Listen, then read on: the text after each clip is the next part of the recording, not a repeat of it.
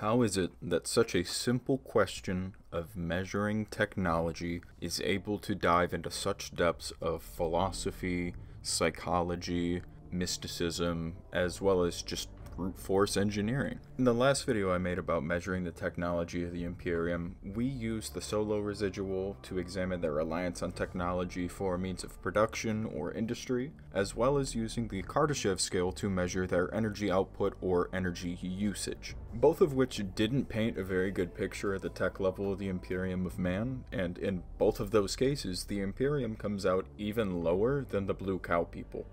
Not great, but to be fair, they by definition are a smaller, weaker race that relies more heavily on technology.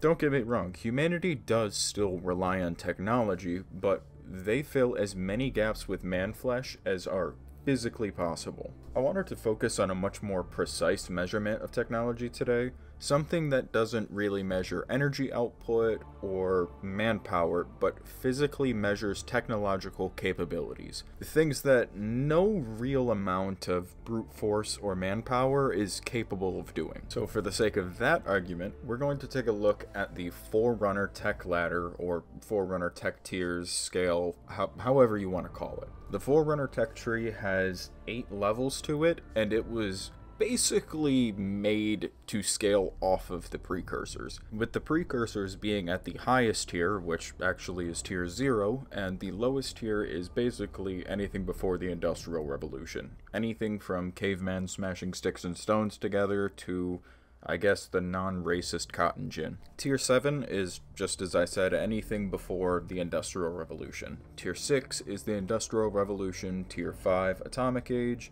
Tier 4 is the Space Age, Tier 3, Spacefaring, Tier 2, Interstellar, Tier 1, World Builders, and Tier 0, which is Transcendent, or Transcendent, whatever you want to say. That's basically the precursors.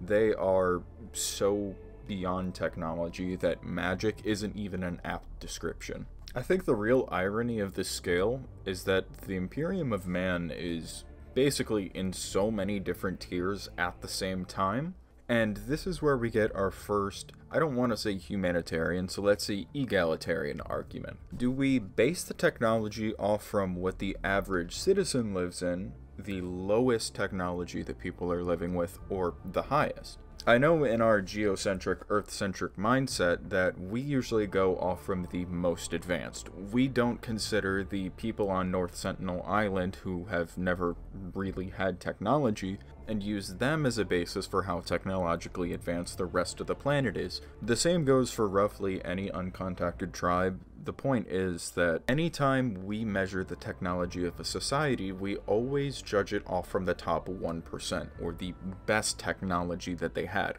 We don't factor in what the average Joe is using. If we were, then the Imperium would essentially be on the level of a lasgun, which, you know, while advanced, way more advanced than anything we're using, is nothing compared to the larger scale of 40k or even most sci-fi weapons. Since there are such huge disparities within the Imperium, I wanted to take a look at probably the most well put together segmentum or sector and go from them. That being the Ultima segmentum, or Ultramar, or the backyard of the Blueberry Boys, however you want to say it. I can comfortably say that Ultramar is going to be somewhere between Tier 2 and Tier 1.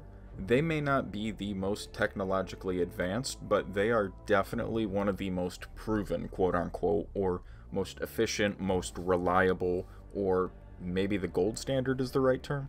For reference, Ultramar, or the Segmentum Ultima, whatever you want to call it, has more Space Marine chapters based out of it than any other segmentum. Granted, that is because Ultima Segmentum is the biggest, but, you know, that's irrelevant for this argument. Just for the sake of this argument, we want to consider Ultima Segmentum as the main sector or main area that we're going to focus on.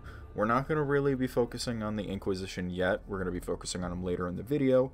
This is just going to be your average Imperial citizen, your average guardsman, average Solar Auxilia, PDF, so on and so forth. Another part of the reasons why I really wanted to discuss this sector is that because of its vast size, they are fighting probably the most diverse number of combatants at any given time. They've got the Tau, essentially the entirety of the Tau Empire is within Ultima Segmentum, or essentially bordering it. Not to mention, 2 different hive fleets are punching through there at any given time, as well as the Sautek Dynasty and the Ghoul Stars, which contain God knows whatever hell spawn. Within the realm of Ultramar, we get a lot of really good examples of the technological limits, or I guess the cap of their technology, with major forge worlds like Metallica or the Empire capital of Macragge, which at some point was the capital of Imperium Secundus for the 3 or 4 hours that existed. Add to that Baal, Nuceria, Catachan, Chemos, Dreadhaven, Eye of Damocles, also Prometheus, shout out to my boy Vulcan, I love you,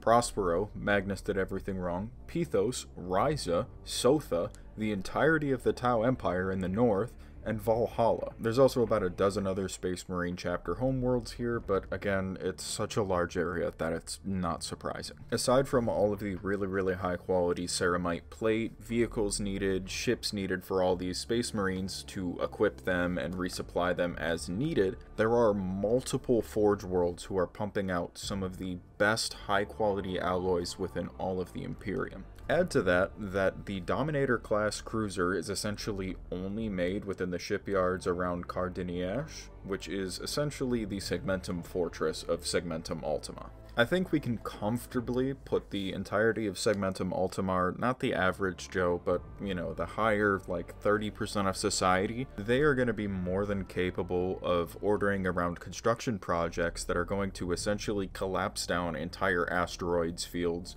or multiple protoplanets are going to be smashed together. They may not be able to engineer entire solar systems, but they are 100% going to be able to terraform a planet into whatever it needs to be. Now, the real fun stuff starts to come out when we look at what the Inquisition and the other, like, top 1% of the Imperium is truly capable of. When the Mechanicus really wants to put their backbone behind something, they are more than capable of transporting entire planets.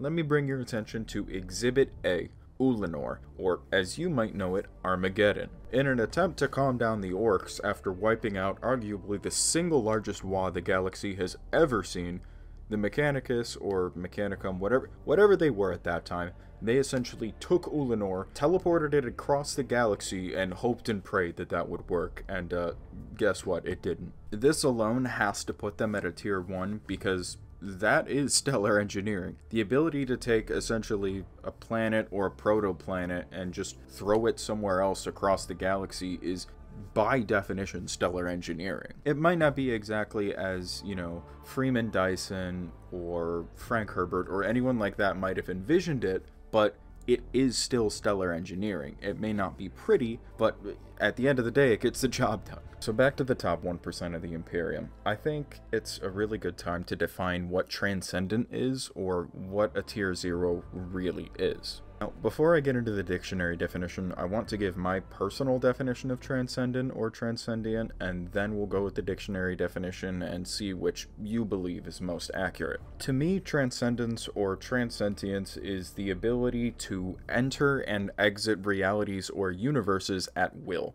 So I think the precursors being the textbook for that, or the poster child for the Tier 0, is accurate. I think the best example is their FTL, since they literally just hop out of this reality, go to a different one, and then pop back into this reality when it's convenient. By this definition, I'm not entirely sure if the Imperium would be a Type 0, since they're not exactly leaving this reality, they're just leaving this dimension, and they're going to another well-known dimension.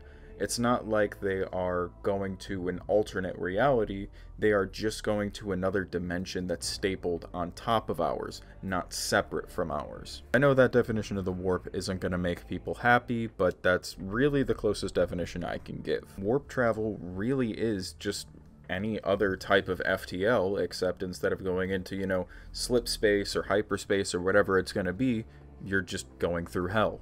So to me, they are gonna be comfortable Tier 1, but not Tier 0 by any means. If we go by the dictionary definition, which is essentially anything surpassing the ordinary, beyond or above the range of normal, or anything outside of the basic human existence. or human experience, you could say. And while transsentience is lacking an official dictionary definition, we only have the Forerunner definition of it, which is essentially any kind of sentience that they didn't deem normal. We were deemed normal, the prophets were deemed normal, the Lekgolos and a couple of others were deemed normal, so, I mean, it's pretty common, or at least pretty in line with what a lot of humans would consider normal. All of these definitions, while vague, would either give the Imperium a tier 1 or a tier 0. Now, though, is where I have to pose a thought experiment about the tech. And I don't want to deep dive since, again, this is all speculation. I just want to pose the thought experiment.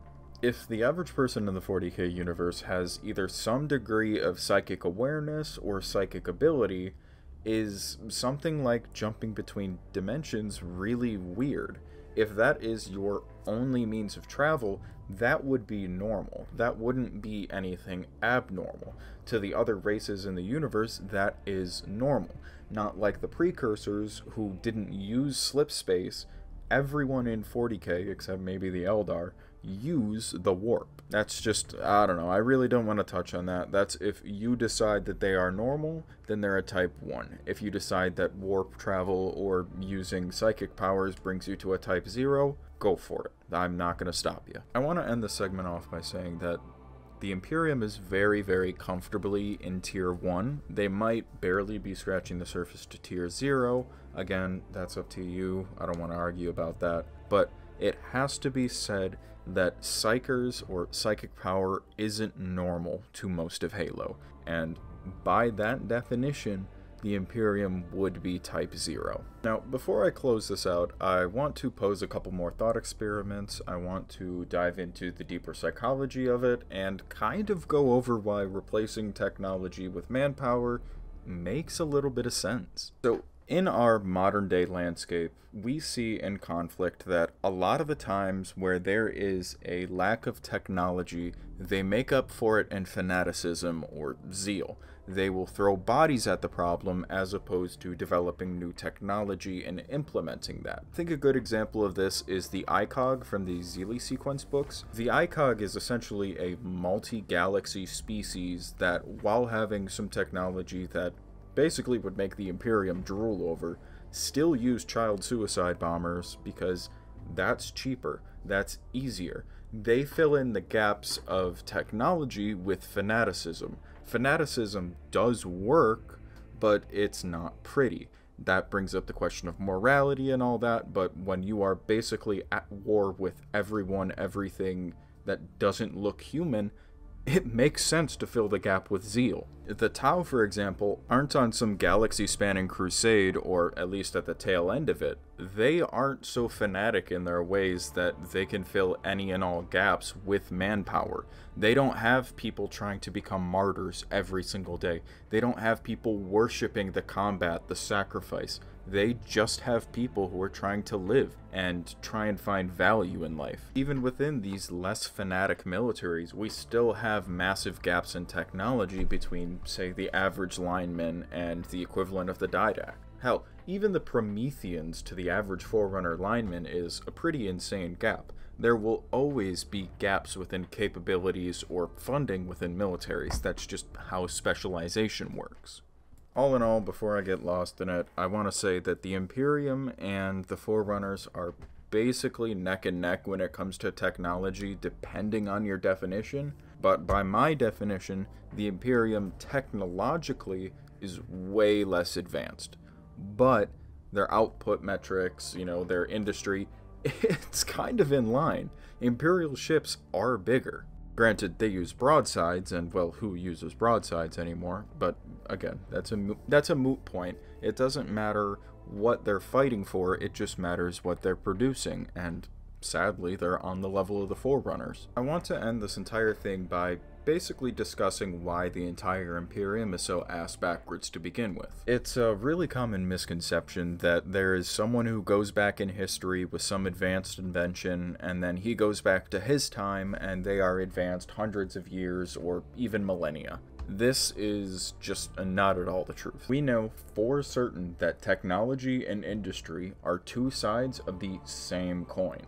You can't get high-quality alloys refined without the infrastructure to mine the ore, shipping it to the refinery plant, refining it, and then, and only then, after a dozen or so smaller steps that I didn't mention, does the alloy go to the forge to be cast or shaped or whatever it is this time. By removing the industry side of the coin, we are essentially forced to use brute force, or I guess in the terms of the Imperium, manpower to fill every gap.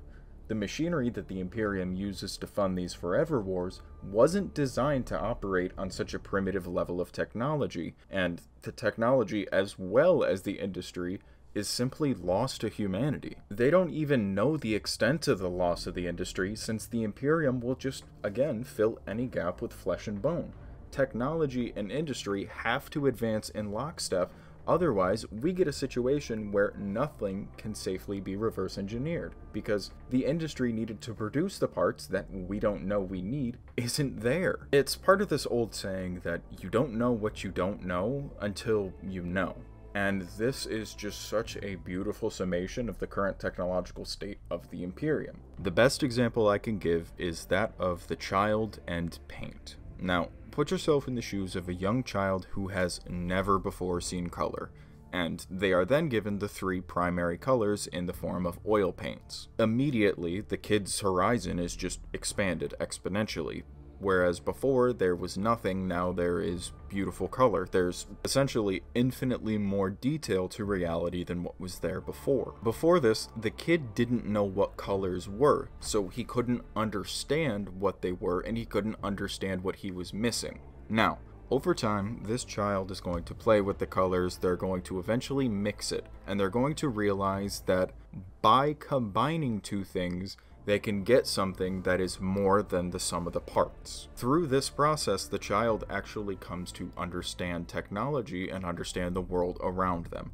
They understand that, okay, this house isn't made out of house material. It's made out of multiple things that come together to form a bigger picture, a more complete picture. The Imperium, however, does not have time to mix these paints, and better yet, they are killed if ever even caught discussing a thing. Imperium knows other colors exist, but they refuse to spend the time or resources to mix paint, because to the Imperium, any and all colors that they could create already exist somewhere, and instead of working up to the invention, they can just produce the tech without needing to understand any of the wider machinations. The Imperium doesn't even realize how much they don't understand.